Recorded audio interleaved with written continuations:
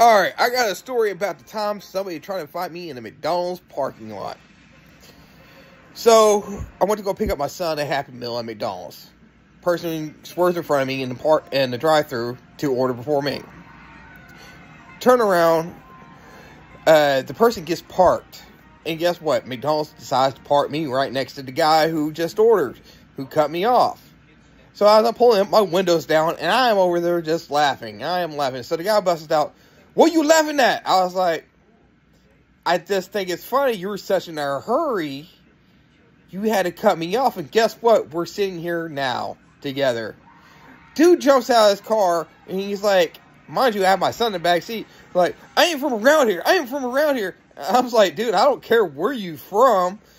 I was like, it's still hilarious. You're getting heated about McDonald's. So at the end of the story, McDonald's comes out with my order first, and the only thing I can think of, karma is a bitch. Have a good day.